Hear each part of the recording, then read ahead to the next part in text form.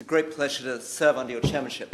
I'd also like to pay tribute to the Honourable Member for Redditch for making a very powerful speech and securing a debate on such an important subject, and also to my friends, the Honourable Member for Walsall North and the Honourable Member for Strangford, both of whom have been really strong supporters of the entire project of engaging with prisoners and offender reform in many, many debates in this place and in the main chamber.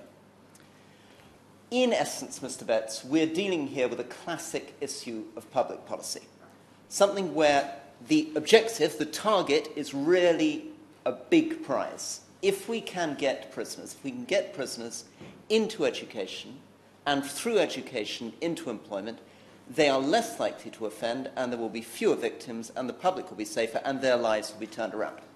The problem, Mr. Betts, is that it's a classic issue of public policy because it's something that's very easy to talk about, but it's very difficult to do very much about. The problem with this debate is that almost any time in the last 175 years, you would have heard ministers standing up talking about prison reform. And despite 175 years of ministers talking about prison reform and investing in education in prisons, we are still in a situation where only 20% of prisoners get a job on release. And that's been pretty static for decades. About a fifth of people coming into prison have a job, about a fifth of people leaving prison have a job. So what is the answer to this problem? And clearly, it's not a question of silver bullets. So Herbert Gladstone, 1895, stood up, gave a great speech in this House, in which he stood up in language which I can't hope to emulate, said, "Prison discipline and treatment should be more effectually designed to maintain, stimulate or awaken the higher susceptibilities of prisoners, to develop their moral instincts, to train them in orderly and industrial habits, and whenever possible, to turn them out of prison better men and women, both physically and morally, than when they came in." So that's over 120 years ago. Very difficult to disagree with the basic expression of what we've been trying to do in this country for a very long time. What are the problems? Well, the first problem, to be really realistic about it, is a problem that was touched on by the Honourable Member from Walsall North, is that many prisoners come from very difficult backgrounds. So as we've heard, perhaps a quarter of them come out of care. Nearly a third of prisoners have serious alcohol addiction issues. Another third have serious drug addiction issues. Perhaps a half of prisoners have a reading age of under 11. A significant number of prisoners have a reading age of under 6. Nearly 40% of our prisoners have been excluded from school from one time or another. So just to fast forward from the rhetoric around education and employment to the reality, you need to imagine yourself in Pentonville, as I was today, looking at a classroom, midsummer, very, very hot, small room, 5 men sitting there with a single teacher, and these are people who have never found it easy to go to school, never found it easy to listen to a teacher. And of those 5 men, they'll be at very different educational levels. One of them will be unable to read and write, the other one will be bored because he's in for theft, but in fact can already read and write and doesn't really understand why he's in the class. And there will be a general sense that everybody's rotating through. Maybe Pentonville, average day, 45, 50 new prisoners turn up a day, and 45, 50 prisoners are going out of that prison every day. So it's very, very difficult dealing with this. And solving the problem, Mr. Betts, is not a question of making grand statements about the human soul, because, as I said, Mr. Gladstone made much better statements about that in 1895 than I'm able to today. It's about understanding exactly what's going wrong in that prisoner's journey step by step. So what is going wrong in that prisoner's journey step by step? The first thing is you need to recognize the type of prison that prisoner's in. Is it a reception prison in which they're coming in for a very short period, straight out of the courts or on remand? Or is it a prison where they're likely to spend 6 months, 12 months, 2 years of their life, in which case you can deliver a very different kind of education provision? Secondly, are the kind of qualifications you get in prison A the same as the qualifications you get in prison B and ultimately prisons C and D? You could move through 4 prisons in the course of your career. Too often as a prisoner, if you follow that course, you'll be pursuing a City and Guilds qualification in prison A. You turn up to prison B and the City and Guilds qualification is not even available. In fact, even more fundamentally, the core common curriculum might not be available. So you might not be able to even get English, maths, ICT. Add to that the governor frequently does not feel genuinely empowered to control that prisoner's life. The governor doesn't necessarily feel they really have the leverage or the flexibility to say to the education provider, what really matters in this area is bricklaying, or we have a real shortage of people in scaffolding. I want you to provide scaffolding training. They don't feel they would get rewarded for that. They don't feel that they would get promoted for that. So what are we really trying to do in the education employment strategy? We're trying to deal with those kinds of very practical issues. First thing that we've done is we've introduced a common core curriculum which will ensure, right the way through the prison service, that every single prison that you go to, regardless of where it is, which part of the country you're in, how long you're going there, will deliver that core curriculum. English, maths, ICT, and for people who don't speak English, English as a foreign language. Secondly, we're making sure that the qualifications that you get are the same in these prisons. Now, a lot of this, again, sounds pretty simple to say, Mr. Betts, but in fact it is the complex and strange world of government procurement. So you end up in a whole series of conversations about dynamic purchasing systems. We've ended up with 12 preferred suppliers for the core common curriculum, 300 suppliers for the additional work. We've got 17 core groups bidding into them with a selected list, short list of 5 for each area. What does this mean? What does it mean? It means in the end, imagine you're Yorkshire, imagine, Mr. Betts, that you're the prison group director for Yorkshire. Get together your 6 prisons. You would have 5 people on a short list. Could be Milton Keynes College, could be, for example, Novus bidding for you. You look at them, 80% of the score will be done on your judgment with your prison governors of which is going to provide the best quality of education. 20% of that will be done on the cost of the provision. I hand over to the member for Redditch.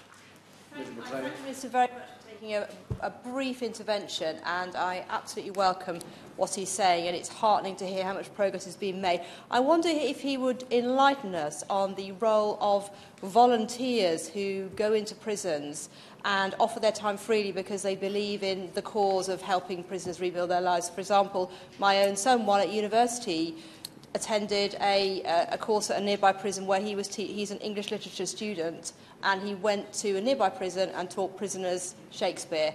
He said that was the most profound experience that he'd ever had. And I think the feedback was also that the prisoners got something out of it as well. But clearly there's a vast spectrum of this sort of activity, and I very much hope that what he's doing won't crowd out this kind of activity as well. Can you enlighten us on that? Absolutely. So, Mr. Betts, just to put this in context. So, imagine you're the Yorkshire Group Director. You get your governors around, to your 5 list of 5. You choose the supplier who you think is going to provide the best quality of your core common curriculum, and then you adjust for your area. How do you adjust for your area? So, if you are, for example, a training prison like Humber, currently Humber is offering coding, it's offering upholstery, it's offering design services to other prisons. Lindholm, for example, again in Yorkshire, will be focusing on construction skills. And then, as the Honourable Member for Redditch has pointed out, you need to be open to bolting onto that education the incredible offerings of other types of volunteers. I myself taught Shakespeare, in fact, in prisons when I was an undergraduate, so I can relate to what your son has been doing. You need to provide the space for all these voluntary organisations to be able to come into your prison, and you need to be able to run that core common prison day to have the regime right so you can actually get the prisoners into the classroom. I'm going to give way to the Honourable Member Stratford. Thank you, Minister, for responding. Minister, in your response to the Honourable Lady's submission as put forward, you referred to the educational qualities of some of those who you're looking at. Can I just say that all the things that you said are right, but there's some of those people are at a level, I have to say, where they need probably daily living skills, they need budgeting skills, they need how to live skills. I'm just wondering, how do you incorporate those sort of skills into the very basics of life?